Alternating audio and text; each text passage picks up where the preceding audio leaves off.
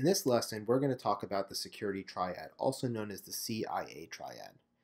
Now, no discussion in ethical hacking would be complete without talking about this foundational concept. Before we start attacking these areas, we have to understand what CIA stands for, so we understand when we start targeting things, what we're attacking in the information security realm. Because as a cybersecurity person, my whole job is to protect the CIA triad. And so we're going to attack it using ethical hacking. We need to understand what it is.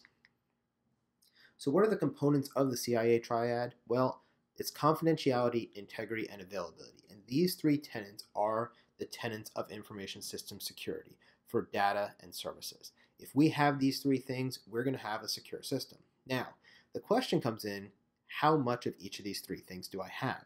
Is it going to be a nice, pretty equal amount or not? Well, we'll talk about each one individually. First, we have confidentiality. How secure is my information? The other question is, how secure does the data need to be? I'll give you a great example. If you go to my website, my public-facing website, you can just go to jasondion.com and you're going to see a web page. On that web page is information that is not confidential. It's fully out there for everyone in the public to be, and I'm okay with that because I want you to see that information. Now, if I have a file in one of my subdirectories of that website, I may want to encrypt it, and maybe that file is my social security card with my social security number. I don't want you to have that information, my date of birth or my social security number, my address, things like that. So I might want to make that more confidential. How do I secure it? Well, I can use things like encryption. That's an electronic protection for it. When I store that information, or that information is in transit, my passwords, my firewalls, my two-factor authentication, all of those things are things that add to my confidentiality.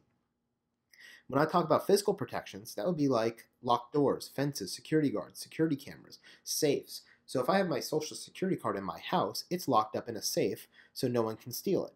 If I had a digitized version of that, I might have that electronic file encrypted and then stored in my Dropbox, right? Or an online cloud share service, something of that nature. It all depends on what that information is and how secure it needs to be. My bank account information needs to be very secure. My public-facing website does not.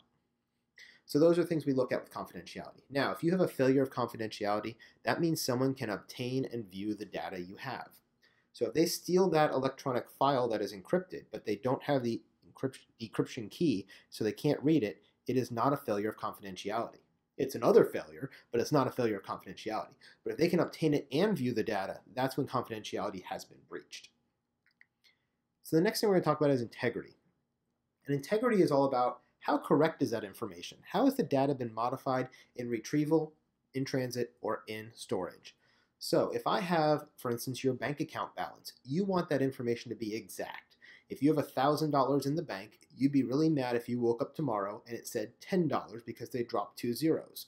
You might be really happy if they took your 1,000 and made it 100,000 by adding 2 zeros. But again, we're talking about integrity, and that would be a change in the information. We want the information to be accurate and the way we intended it, whether that's stored in the database, whether that's being transmitted to you over the internet, or whether that is already there, retrieved, and in storage on your desktop. The way we do this is with hashing of files. And we can also use checksums if we're doing it during data transmission.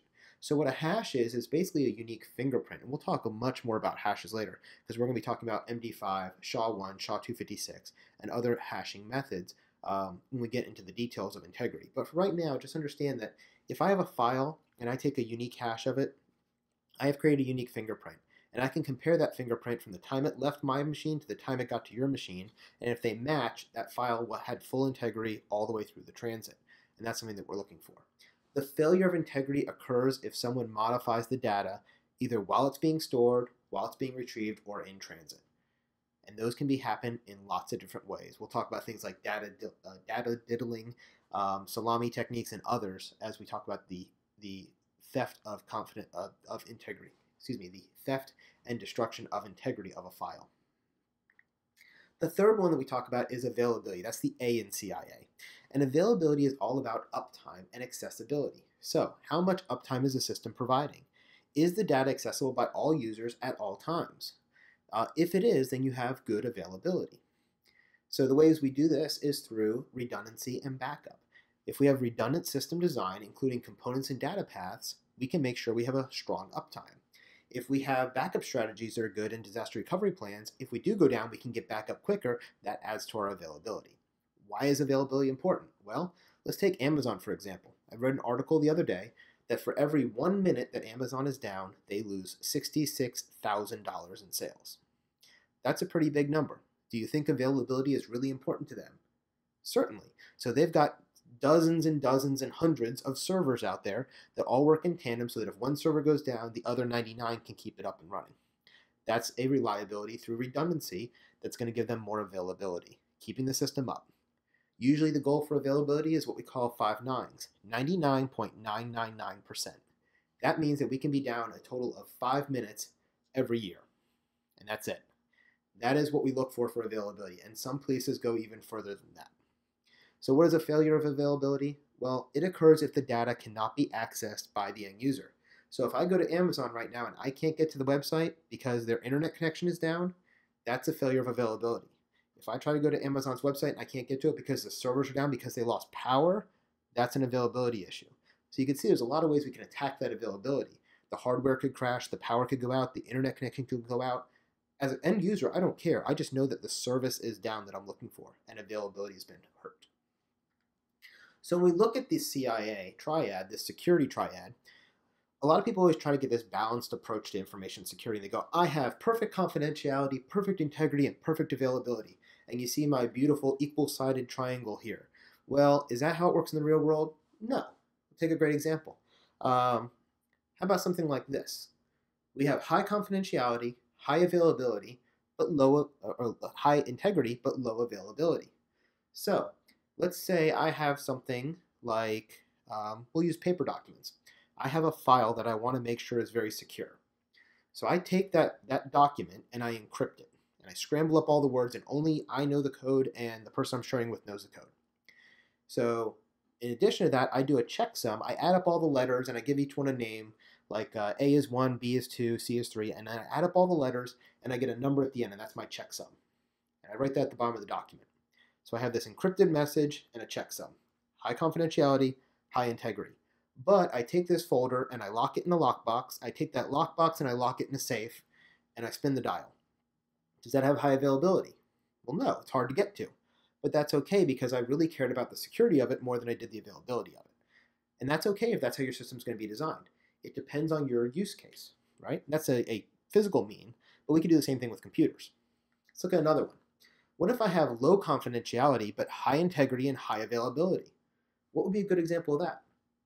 Well, a public-facing advertising website would be. So if I want to go to Coca-Cola.com and look up the awesome advertisement they have for Coca-Cola today, or I go to jasondion.com and look at my advertisements on my page, I want low confidentiality. I don't care if anybody can see it because I want everybody to see it, right? So that's low confidentiality. But I have high integrity because I want the message that I'm putting out to be the message you receive. I don't want a website defacement to happen on my website. That would look bad. And then I want high availability. I want you to be able to go to my website 100% of the time, anytime, day or night, high availability, right? So high availability, high integrity, low confidentiality. Good example of that, public-facing website. And so we have those different things, right? And so we always have this trade-off. I always talk about this with when I'm briefing people, the security versus operations, and it's always a trade-off. If you have the operational folks, they want everything easy and it to work 100% of the time. If you talk to the security folks, they want it to be secure 100% of the time, but that may not be fully operational. Okay, what do I mean by that? Well, let's say I have a very high security system, like I talked about, taking that file and I encrypted it and I changed all the data and did a checksum and then I locked it up in a filing cabinet, right? Is it available? Is it easy to operate with? No, because I have to take it out of the filing cabinet, unscramble everything, and then read it. That takes a lot of work. So that's high security, low operations, right? Let's change that around. You go to the bar and you order a drink from the waiter, right? You don't really care about the security of your drink order if everybody else in the room hears you. You just care that the message was received by the waiter quickly and that he gets your beer and brings it back to you. That is your high operations, low security, right? So we have this trade-off all the time in computer systems. You can never have high security and high operations. The two don't go together. There is this huge pull. And notice the color of the arrow. Green from an information security standpoint is high security, low operations in general, right? Red is low security, high operations. Really good operations, we get a lot done, but it's a very good chance that we're going to get hacked. we probably are going to end up somewhere in the middle trying to get closer to the high security, low operations, right? But that's going to cost us time and money in operations, but it's going to cost us less time and money in security. And so that's the trade-off that we're always balancing. And if you get into the cybersecurity realm and you start doing pen testing, you start working as a consultant, you're going to see this a lot. You'll come in and say, hey, I've got the greatest system for you. It's only going to cost you $1 million and it's going to do all this whiz-bang stuff for security. But it's going to take your guys 3 minutes longer every day to log into work.